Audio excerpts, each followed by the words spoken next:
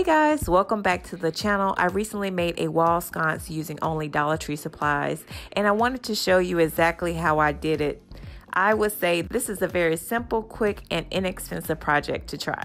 If you want to see how I made it, keep watching. For this project, you will need a round mirror, an auto funnel, silver plastic table card holders, and it comes 4 in a pack, a push light or any battery operated light that you have, and E6000.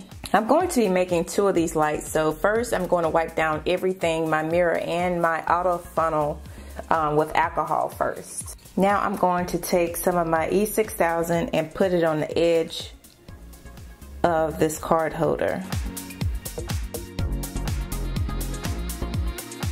Next, I'm going to stick the card holder in the center of the mirror. And I'm going to let this dry for a couple of hours. So I'm going to spray paint the funnel with this Rust-Oleum silver metallic spray paint.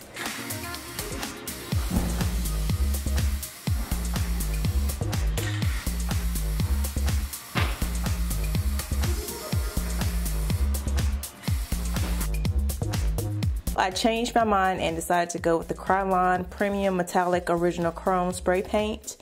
I do like the Rust-Oleum Metallic Spray Paint, but it was not quite reflective as I thought it would be, so the original chrome did the trick for me. The last thing that I need to do is just put a command strip on the back.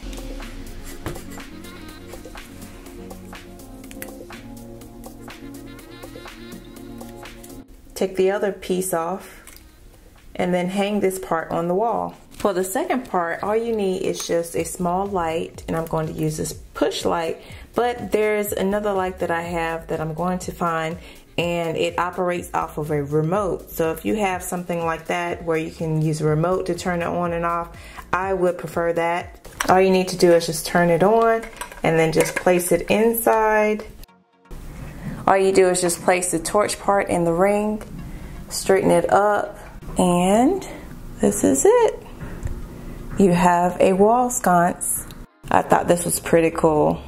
The great thing about this light is this is a portable light that you can move around anywhere, and you don't have to be, you could take this part off, take it out, and change whatever light that you have in there. You can even put string lights in there if you wanted to. Nobody's going to be able to see what light source that you put in there.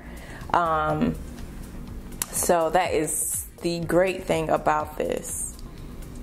This is super easy to do, and it's pretty. If you wanted to take it out, you can just grab it and it'll come right out. So, is this something you would try? How would you make yours? Thanks guys for watching. Make sure you check out all of my videos and hit that subscribe button. If you like what I did, hit the like button too and share it with everyone. If you're on Instagram or Facebook, please be sure to stop by and say hello. I'm at Designs by Trisha on Instagram and at I'm Trisha JA on Facebook.